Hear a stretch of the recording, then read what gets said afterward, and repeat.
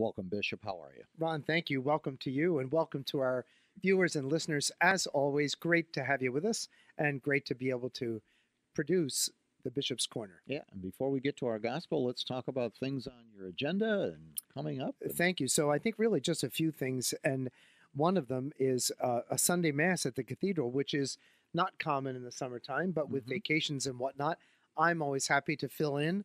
You know, we had a joke in the seminary, if a priest can't make it and somebody else can, and they really just can't, they just want to get somebody to fill in, they just say, well, you're Father, you'll do. So, I'm going to be Father, you'll do. Teasing, of course. I'm always delighted to be able to celebrate at our cathedral, and it's always a blessing, even when it's a quote simple Sunday Mass. But there are those who will tell you that when the bishop's around, it's never simple. So that's just where we are. Then on that Wednesday, July 13th, we're doing another Annunciation radio taping. And on the 14th, Ron, I'm scheduled to be the celebrant and homilist for Mass, and then to lead Stations of the Cross for a group of young people at Camp DeSales in Brooklyn, Michigan, which is run by our Oblates, the Oblates of St. Francis de Sales. Sure. Yeah. Okay, good. Anything else? Great. I think I think we're going to talk about the Eucharistic revival with a question. I think you're right. There we go. So let's go ahead and dive into let's go to the gospel first. Why don't we do that? And we're going to go to a recent gospel from Luke from the 14th Sunday in Ordinary Time. At that time, the Lord appointed 72 others, whom he sent ahead of him in pairs to every town and place he intended to visit. He said to them, the harvest is abundant, but the laborers are few. So ask the master of the harvest to send out laborers for his harvest. Go on your way. Behold, I am sending you like lambs among wolves. Carry no money bag, no sack, no sandals, and greet no one along the way. Into whatever house you enter, first say, peace to this household. If a peaceful person lives there, your peace will rest on him. But if not, it will return to you. Stay in the same house and eat and drink what is offered to you, for the laborer deserves his payment. Do not move about from one house to another. Whatever town you enter and they welcome you, eat what is set before you, cure the sick in it, and say to them, the kingdom of God is at hand for you. Your thoughts, Bishop? Of course, folks, some of you will say, well, Bishop, the gospel was longer on Sunday at our parish. And of course, as you know, because we're on the radio, we took the shorter version, which is approved by the church, because we don't have all the time in the world. We wish we did. But let's just look briefly at two fundamental realities from this Gospel of Luke. I think that let's look at three, because I like to operate in threes. So first of all, he appointed these people and he sent them out in pairs. And I think that's a really critical note. No one of us is alone. So whenever people are sent out by Jesus, they're sent out in pairs. And, you know, it's not a small reality that they are there to support one another. So no one is ever alone, and sent in pairs so that they might work together for the kingdom. Then we're told, you know, all of this, carry no money, no sack, no sandals, don't greet anybody. Obviously, there should be no distraction from the proclamation they're making, and that is that the kingdom of God is at hand. And then lastly, he says, don't move about from one place to another. Eat whatever they put before you, and cure the sick, and say to them, the kingdom of God is at hand. I think there's a simplicity there, and I think there's a very, very important note that we need to support one another in announcing the kingdom. So think of how, you know, even in your family or among your circle of friends, is there anybody who sometimes sort of seems to be out there on their own, you know, when they're in a family group or a group of friends, and they're the ones sort of defending the church when people are ripping her down, or, well, why does the church teach this or that? They shouldn't be left alone. You always have to tag team that. And I would say that's part of going out together, tag teaming for the kingdom of God. Thank you. All right, good. Thanks, Bishop. Let's get to a question. How about that? Absolutely. We're going to go to Timothy in Toledo. Dear Bishop Thomas, with the 3-year focus on the Eucharist, what plans are we in the Diocese of Toledo implementing to deepen the belief and devotion among the flock in our parishes? Thanks, Timothy. Thank you, Timothy, so much. And if you've been paying careful attention, and it appears you have, I'm so grateful you even know there is a 3-year National Eucharistic Revival called for by the bishops of the United States, inaugurated in each diocese, as I did here, on the feast of Corpus Christi, the body and blood of the Lord. And as I mentioned there, and actually on this show, Timothy, that we would be garnering a team together from folks from all around our diocese, which would include lay people, a priest, a deacon, consecrated religious, so that we could discuss and plan and work toward just what we're going to do in the Diocese of Toledo. So you may be aware, and I would direct you, Timothy, you probably have seen it, but for all other listeners and viewers, you can go to our website for the Eucharistic Revival or the USCCB website. And here's the mission. Of course, the whole title is My Flesh for the Life of the World. Mission: to renew the church by enkindling a living relationship with the Lord Jesus Christ in the Holy Eucharist. Vision: a movement of Catholics across the United States, healed, converted, formed, and unified by an encounter with Jesus in the Eucharist, and sent out in mission for the life of the world. So clearly, with what we do, and you've heard me say this before, we'll want to do what is realistic, what is doable, and what is achievable. And then I think we want to look at the end to say, what would our hoped for goal be? And see what we do in the year dedicated to the diocesan work, the first year, parish work, and then work across the board. And I would ask you, Tim, if you would get involved in your parish to do this so as to encourage, just as you say so beautifully, to deepen the belief and the devotion among the flock in our parishes. I would add one thing to that, Timothy: the personal living out of the Eucharist by being Jesus to others. Thank you. Good. Let's get another one in, Bishop. Oh my gosh, do we have time? We are. Well, the people are going to be very excited, Ron. I know it.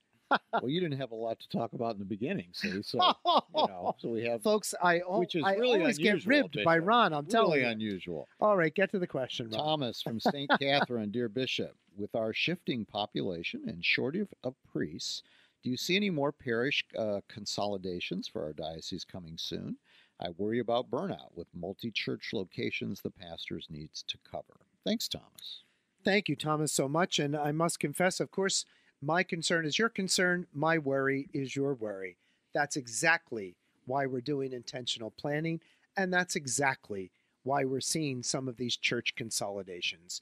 Unlike, Thomas, some churches for example, local churches like Detroit and Cincinnati, here in Toledo, we're not doing some sweeping conglomeration of 6 parishes together, etc. But instead, we're looking towards some new twinnings and some new configurations, very, very few, that might include 3 parishes. But don't forget, Thomas, even though there's one pastor, in all those cases, we're not taking a priest away from those communities. They still, for example, in one place that had 3 parishes, there were 2 pastors. Now it'll be 1 pastor and 2 associates. So you have to remember, we're not so much cutting that number as we are providing, please God, to ensure the good health, because I'm worried about burnout too, the good health, mental, physical, emotional, spiritual of our priests, and the good pastoral care for all of the people in those parishes by our priests. So in most of the situations, they're not, quote, cut a priest. In some that are twinned, they are.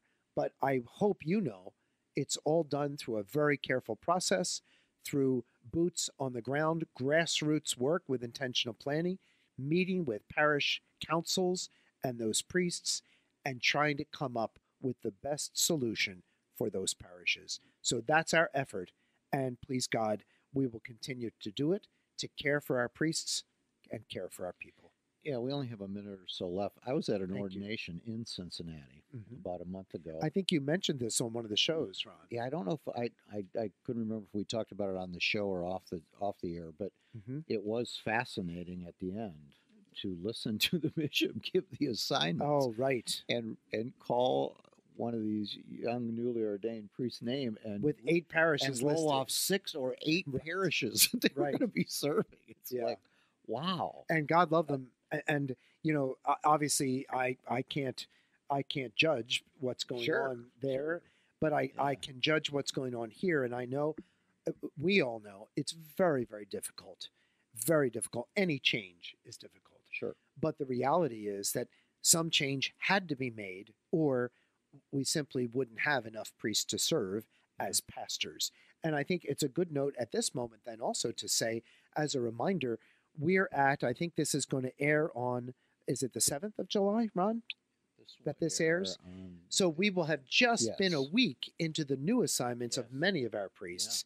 So it's a good reminder, folks, to say, and I hope I'm so grateful whenever I receive a letter that says, don't move our priests. Thanks be to God that our priests are held in such love and esteem. But they do move, and a number of changes have happened this year, one of the more difficult years since I've been here. So I simply would ask your prayerful remembrance for each pastor and parochial vicar who is in a new assignment, especially those in a newly perhaps configured twin or configured assignment, and to pray for them. And if you're in a parish like that with a new pastor, please support them, love them, tell them you're behind them, and tell them what a man told me recently on a parochial visit: Bishop, we've got your back.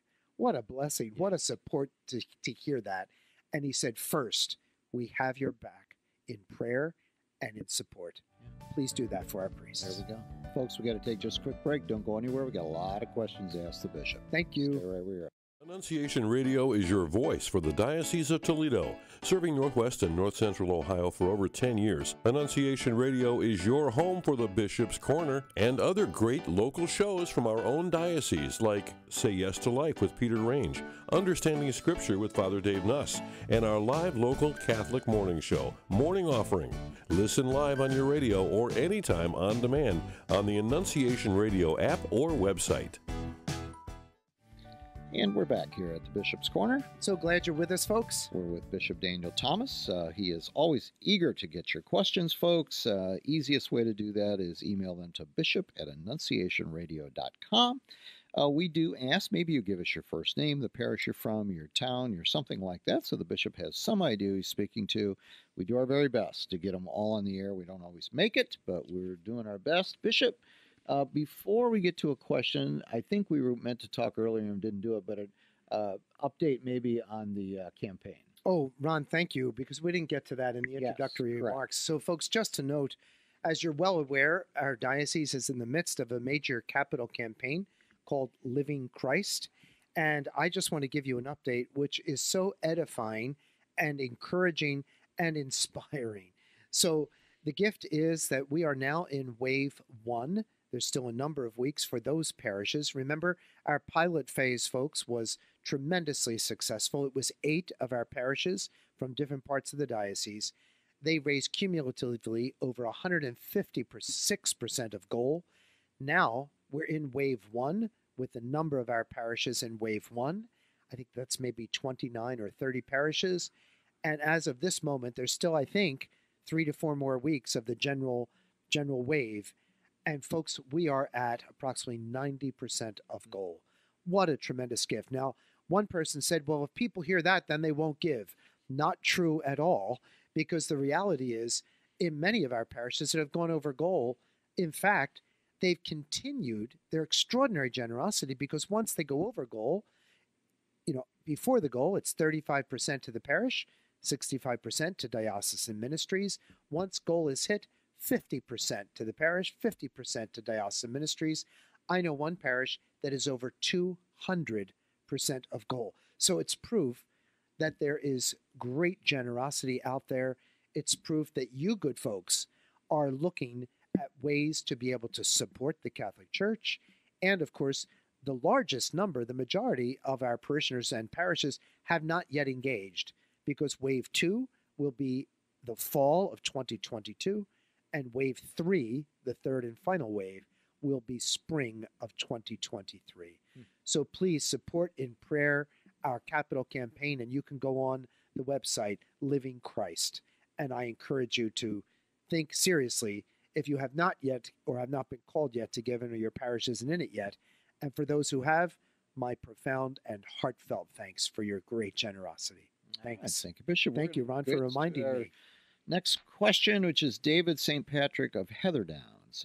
Dear Bishop Thomas, how concerned are you about the number of priest seminarians in our diocese? What do we do if the numbers don't change or go down even further? And could I comment, Bishop, on it? Please, Ron. We get a lot of questions about that. Mm-hmm. And that's so edifying that the faithful Are concerned. see it. and are concerned. Absolutely. Yes. So, because it's so amazing to many people, times we get that kind of thought. Yes. So David asks, how concerned are you? As concerned as you are, or if not more so, David. So thank you for writing from St. Pat's Heatherdowns. But I hope you know, too, our vocation director tells me, at least at the moment, through the next 5 years, given the number of seminarians that we have, and please God, the number of ordinations that we might have, we will fundamentally be remaining stable. Now, that's also a reason, certainly, for intentional planning, because we won't have as many pastors as we had in the past. Certainly, a number of our pastors have retired, but we know many retired priests generously continue to assist in our parishes. And on top of all of that, David, we continue to have the great generosity of international priests serving with us. So that is a great gift as well. But I think, David, it simply highlights, and maybe this is part of our, National Eucharistic Revival. I'm convinced, as we know, with the church, without the Eucharist, there is no church, and without the priest, there is no Eucharist. So I would say it's just yet again another impetus for us to sincerely pray, and maybe during this Eucharistic revival, we might be fostering just that kind of encouragement to deeply pray. And remember, I can tell you, the prayer before the Holy Eucharist and being asked by someone, as Ron can tell you from his experience, being asked by someone, have you thought of the priesthood? Gee, it looks like you might have the gifts of what it takes to be a Catholic priest. That's the kind of engagement that stirs the hearts of some young men to consider seriously a vocation. And don't forget, I don't know how positive it could be, but I can tell you, David, the last Andrew dinner that we had locally in the Toledo metro area had more young men than ever before, 60 young men. So I think the future is bright. The signs of hope are there. We simply have to encourage it. All right. Thank you, Bishop. Thanks for the question. Now, this next question, Bishop, we've been doing this, I think, for almost a decade now. That's I've right. been waiting for somebody to ask this question for 10 years. Oh, folks, this is dangerous when you get that lead in Sammy from Ron. Toledo says, Dear Bishop Thomas, if you were elected Pope, what is the first issue in the church that you would tackle and take on? Sammy, the answer to that is none of them, because I will not be elected Pope. So there is no point in speculation, Sammy.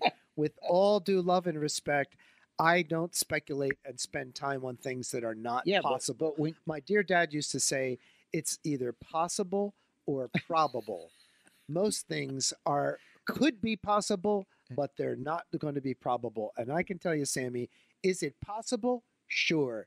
Is it probable? Absolutely not. But next question. No, wait, but you could imagine that now that this has hit the airwaves on the Bishop Quarter, you could imagine a big headline somewhere, Bishop Thomas may be elected Pope. Well, that's the way the media sometimes misconstrues things. Yeah. And then they would misconstrue it, Bishop Thomas desires to be Pope. But that would be the headline. But if you were, well, I would answer his question. What would you tackle? What would be the first thing? I would not be Pope, so I'm not going to speculate. Okay, thanks, Sammy. Okay, well, Sammy, we didn't get any answer to your question there, but I've been waiting for Ron. I think we're going to number 8. Judy from Joan of Arc. He's Ron, trying to get me off. Judy is waiting for her. All right, Judy, say Joan of Arc. Here we go, dear Thank Bishop you, Thomas. You're so glad Judy's here to ask this question, right? I'm grateful. All right. Each year at the Chrism Mass, parishes receive new blessed oils to bring back to their respective parishes. What are the church's requirements in disposing of the previous year's oils? Thanks, Judy. Thank you for that thoughtful question. Ron, have we had that question? No, I don't think so. I don't think so. So, Judy, first, thanks for your astuteness regarding the oils. Now, remember, during Holy Week, those oils, you say blessed oils, true. One of those oils is actually consecrated. That's the chrism. So the consecrated chrism and the blessed oils, the oil of catechumens, and the oil of the sick. Now, fundamentally, you want to know what are the requirements in disposing them. So I can tell you that the simple answer to that is the most common way of disposal is burning. And that burning actually takes place within the Easter Vigil. So it's interesting that those are set aside and they're put into containers usually, or soaked cotton, and that's all placed, Judy, in the Easter fire. And so the oils, the sacred oils, which have been blessed or consecrated, are from the last year, are then burnt up in the Easter fire, and the new oils are placed in the new containers. So you might want to look, for example, at the Book of Blessings, chapter 32, and number 1127. Each year when the bishop blesses the oils and consecrates them, the pastor should see that the old oils are properly disposed of by burning and that they are replaced by the newly blessed oils. So that's it in a nutshell, Judy. I can tell you, lots of places do different things, but they have to make sure that the vessels are cleaned in an appropriate way.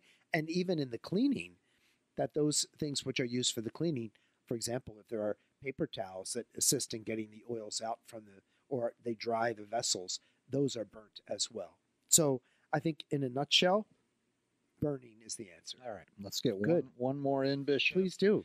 Robert in Bowling Green, dear Bishop Thomas, what can or is the diocese doing to help young people or anyone heed the call of a religious vocation? Same thing we were just talking about. Sure. So thank you. So Robert, I guess there is a question that I have about your question, and that is most of the times when somebody asks the call of a religious vocation, they're not necessarily talking only about religious consecrated life.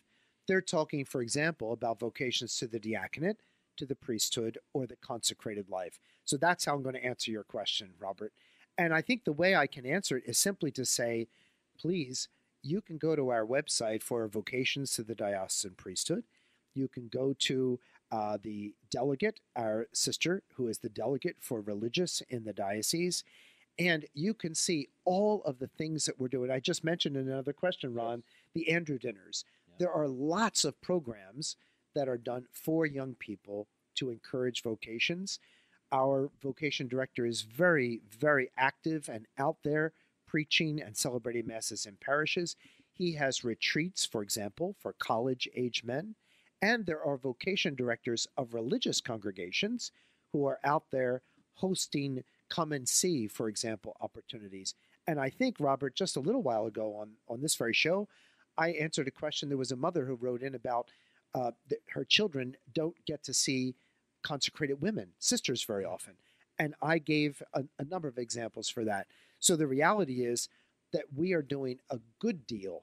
And I think always, of course, Robert, we could do more, but we are doing a good deal to help encourage young people and to expose them to the possibility of a vocation in the church, as that is a religious vocation, as a deacon, priest, or consecrated religious. And to just repeat what you said earlier, and we've said so many times on the show. Thank you. The diocese, the parishes, the priests, everybody can do everything they do, but the faithful have to be a part of that, and they have to encourage young people to search for a vocation, whatever Absolutely. it may be.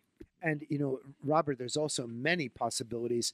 Like, for example, I know in Bowling Green, at St. Thomas University Parish, St. Thomas More University Parish, I know that the pastor is very enthusiastic about promoting vocations, and there are lots of opportunities. In fact, I was there for one for a Q&A with young people. Now, that it wasn't specifically for vocations, but as you know, any encounter with young people is going to be an opportunity to have them exposed to the possibility of a vocation. Yep. All right. Well, Great. we are out of time now, Bishop. And if we could I'm still struggling with this aircast, Ron. So if we could get a trying to prayer work with blessing. one arm and one hand, and hopefully, folks, you might see me in a little while without it, and that's my great There hope. you go. That's our goal. Thanks be to God. Well, let us pray the collect or opening prayer from the Mass of the 14th Sunday of Ordinary Time. O God, who in the abasement of your Son have raised up a fallen world, fill your faithful with holy joy, for on those you have rescued from slavery to sin, you bestow eternal gladness. through our Lord Jesus Christ, your Son, who lives and reigns with you in the unity of the Holy Spirit, God, forever and ever. Amen. The Lord be with you. And with your spirit. May Almighty God bless you, the Father, the Son, and the Holy Spirit. Amen. Thank you so much. Thanks, Bishop. Ron, to you. Thanks to all of our viewers and listeners. How grateful we are that you join us. Blessings. See you again next week, right here at the Bishop's Corner.